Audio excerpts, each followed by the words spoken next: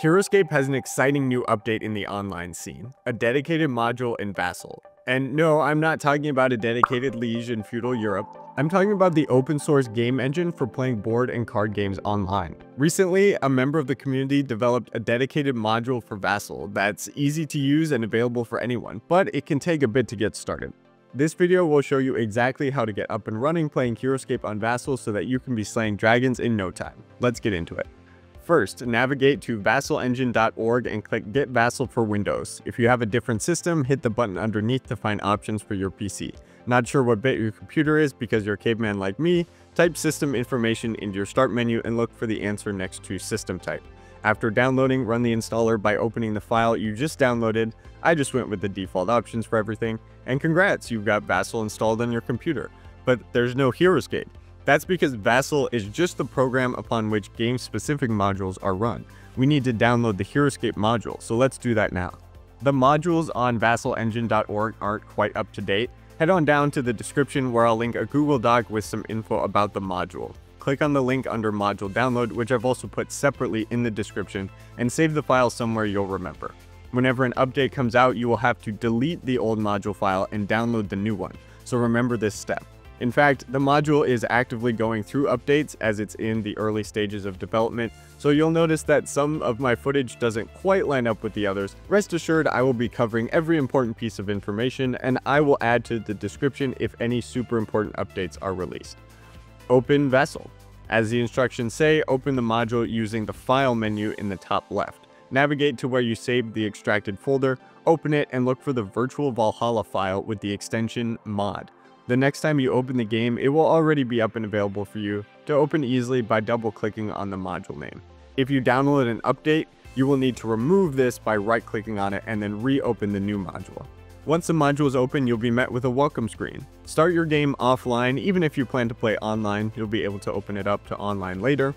If your opponent has already created the game, just hit Look for a Game Online, and you can find it from this list on the right. If you want to just watch, join as an observer. Otherwise, pick a color and join.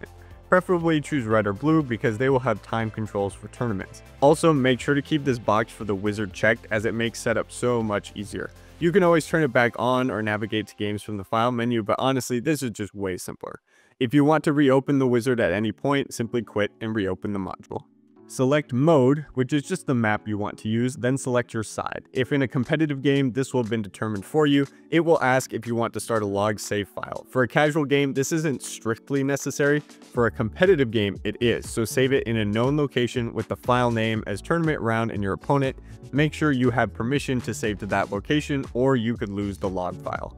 And you're in. Let's go through a typical setup. Before doing anything else, go up to the scenario setup options in the top, this blue hammer and wrench button, and select Hex Lock from the dropdown. This ensures you can't accidentally drag or move any hexes from the map. Next, let's open this game up to online. Do this by going to the server controls, the blue plug button in the top left. The connect button, the two-way black arrow button, will enter you into the online space. To make your game publicly viewable and playable by your opponent, enter a name for your new game in a new room and hit Create. Then your opponent will see the game name under the main room and be able to join. You can do this at any point in the setup stage or at any point in the game. Anyone can join as observers and easily hop between games to spectate. Just remember to hit that connect button or look for games online from the wizard. If you're like me and you're used to the OHS app or you have a rather square-ish map, you can change where this chat box is by going to File, Preferences, or Settings, and General, and find the box marked Use Combined Application window. Uncheck it and restart your module, and then you'll be able to resize the box and move it anywhere you'd like. I prefer it to be to the left of the map as that's what I'm used to from the OHS app, although for most of the rest of my footage it will remain on the top of the map. This layout will also be saved the next time you open the module. First things first, let's get your wound box set up. This is where you keep track of your army cards. Unlike the OHS app, you actually put in your unit names for each different army card in your army, not just heroes. If you need more than 4, right-click on the box, select Swap With, and 8 text lines. If you need even more, click on the hex icon and the top bar, select markers, and then drag however many more boxes you need out by the map. To prep your wound box, right-click on the wound box, select a unit, and change the name and associated wounds.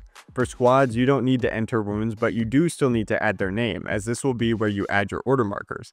To add wounds, right-click on the box and simply edit the unit that took the wounds. To add glyphs, go up to this glyph button on the top. A new window will appear with a stack of power glyphs, treasure glyphs, and marvel glyphs in the center. If you click and drag from the stack, you will get random glyphs, but if you want specific ones, right-click on the stack, click Draw Specific Glyph, and then the next glyph you draw out will be the specific one you wanted. Take your selected glyphs and drag and drop onto the hexes marked with glyph icons or any hex you like. If there's a custom glyph you want, use a general glyph to proxy like Brandar. Drag the glyph onto the map, go to the hex button and find the marker tab again, then drag one of these labels on top of the glyph or nearby. Right-click to change the label to the glyph you'd like, and you can use these labels for anything. Don't worry, everything we're dropping down on the map will be underneath the figures when they hit the board. Speaking of figures, let's get those on board. Click the little Nigaxa on the top bar. It will open a window with all of the figures. Each squad figure has its own name, but you can simply drag in the first one of the unit, right-click and select Place All Squad Units. This will add the rest of the squad sculpts in a straight line next to your first figure. Select the whole squad by dragging or holding Shift or Control and clicking on each one and then hit Select Side. I'm the red player, so I'll choose the red side.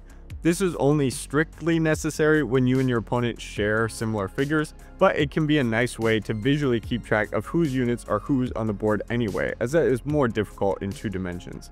This is also very handy for units that you have multiple of, but need to keep track of, like uncommon heroes for example. Say Rei Lin was an uncommon hero because you wanted to see just how busted she could get. Make a copy of that Rei Lin and then choose a different color and voila, they're differentiable. Just add in their color to the start of the wound box. This seems kind of broken, so let's remove the purple Rei Lin for now. This will also be handy for 2-life squads. Suppose my opponent had a Frostclaw Paladin on the board, proxied by this Zute. They're marked as a member of the blue team, but if I were to do 1 wound, they could change the color to purple. Now you don't have to keep track of individual sculpts wounds in the wound box. Let's finish getting the rest of your army. Once your first squad of commons has a side, make sure they're all still selected and copy the figures by hitting Ctrl-C. Grab the group and drag them down to the next row of hexes. If you want another squad, make sure to hit Ctrl-C again or you'll just end up moving the same squad you just copied. Move the figures onto the board into your start zone by clicking and dragging them onto the hexes. You can drag and drop multiple by selecting multiple just like you did to copy. Don't worry about the movement lines for now, you can get rid of them by left clicking anywhere else on the board. If you need to zoom out or in to more easily see what you're doing, use the magnifying glasses in the top right button bar. If you have a double space figure, you can rotate them by selecting them, holding Ctrl-Shift-R, and then you can freely rotate them, or right-click and select free rotation. You can also snap them around to hexes, which is what I prefer, using Ctrl-Shift and then the left or right arrow key. Let's go back to the scenario settings and remove the start zones to make the map look nice.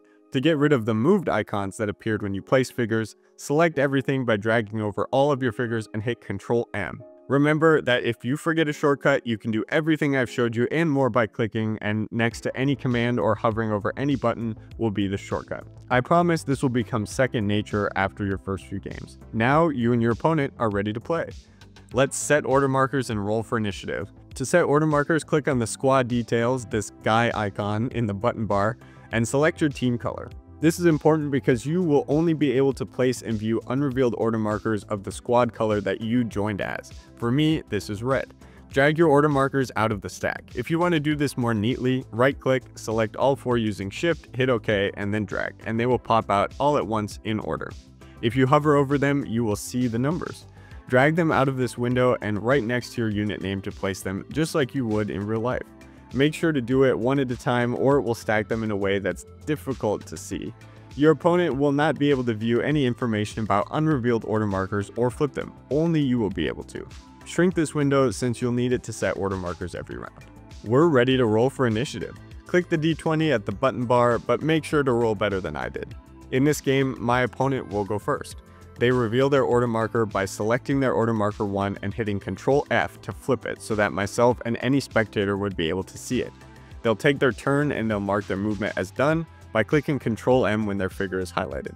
I'd highly recommend playing on voice using Discord, but if you have to play over text, you can manually mark your turn as done since my opponent has no attacks by typing in the chat window. Now we're ready to take our first turn of the game. I'm ready to move my figures, but I've forgotten how much movement they have. To view the card, hover your mouse over the figure for a moment.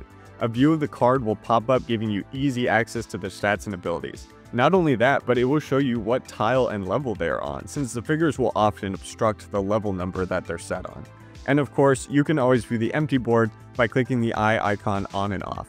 Hovering your mouse also works on any hex on the board, so you can do this for glyphs as well. If you didn't like your move, you can undo it, or any attack, accidental hex moving, etc. with this undo button at the top, which currently doesn't have a shortcut. I like this move better, so I'll place him here. Virtual Valhalla keeps track of which figures have moved and from where, so you can easily keep track of who's been activated and where they've come from. My opponent has made a critical mistake moving Q9 into firing range, so I'll place my figures here. I can see every movement I made by selecting all of the figures I moved. You'll always know who you've moved by the pink arrow next to the figure. Now I can remove all their movements as done with Ctrl M and go into the attack phase. If you need to check line of sight, turn on the line of sight tool by tapping Ctrl L, make sure nothing is selected, and then click and drag. Turn the feature on and off by the same shortcut or the LOS button in the button bar. If you have it centered in the hexes, it will even count range for you fairly accurately. But Q9 is a big boy and he's easy to spot, so we're just going to take our attacks. I'll let my opponent know who is attacking who by selecting the attacking and targeted figure and hitting Ctrl A, since your opponent can't see your mouse selection highlights. This brings up a little marker to show where the attack is coming from and where it's going to, which is really important when calculating height advantages, terrain or ability bonuses, and so on. Because I only have one target, I'll just toggle the marker on and off down the line of my fourth mass. And of course, if I were on voice chat, I could just declare that I'm moving down the row. To actually make an attack, I'll hit Ctrl plus the number of dice I roll, so 3 dice. In this case, I roll 2 shields and whiff the attack. I will also numerically display the skulls and shields after the images. Remember, roll better than what I'm showing you in this tutorial. My opponent rolls defense and you can see the result in the chat as well. You can use the graphic images of the dice to determine blanks as a proxy to Valkyrie dice results for flag bearers or other abilities. For rolls with double-digit dice like Valkyrie general rolls, you can use the drop down or Control plus Shift plus the second number of the dice. So Control plus Shift plus 2 for 12 dice, Control plus 0 is 10 dice.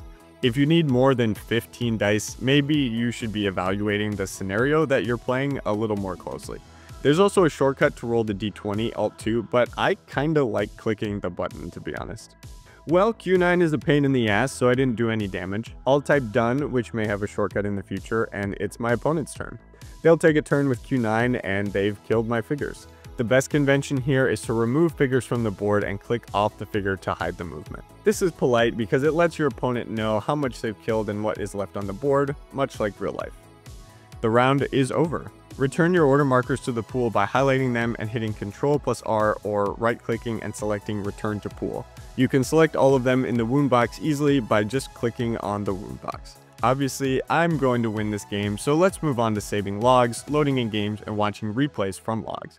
To save the log file, which is the important file for the game, the one that you named at the very beginning, go to the File menu and hit End Log File.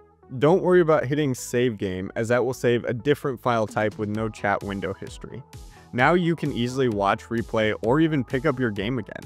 To open up the log file, hit Load Game or Log.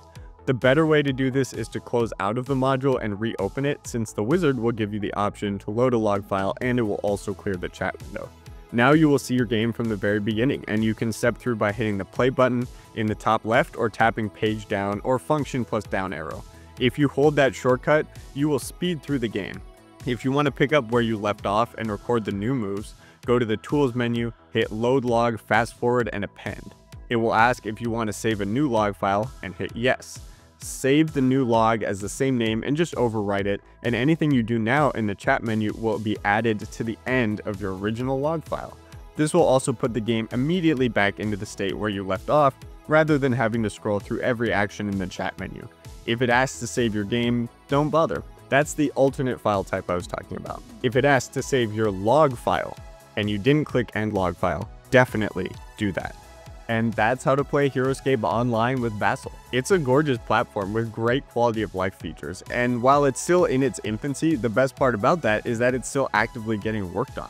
The designer is taking requests from the competitive community, so it will only get better from here. But how do you go around finding games with players to actually play on Vassal? The ScapeCon War League is, at the time of recording, currently the only competitive league using Vassal. The War League is a team tournament run by the organizers of ScapeCon, where teams of 6 to 7 compete in weekly wars, which are a best of 5 of 1v1 games among the teams. Captains privately draft teams before a tournament, so there's no need to worry about finding a team if you don't know anybody.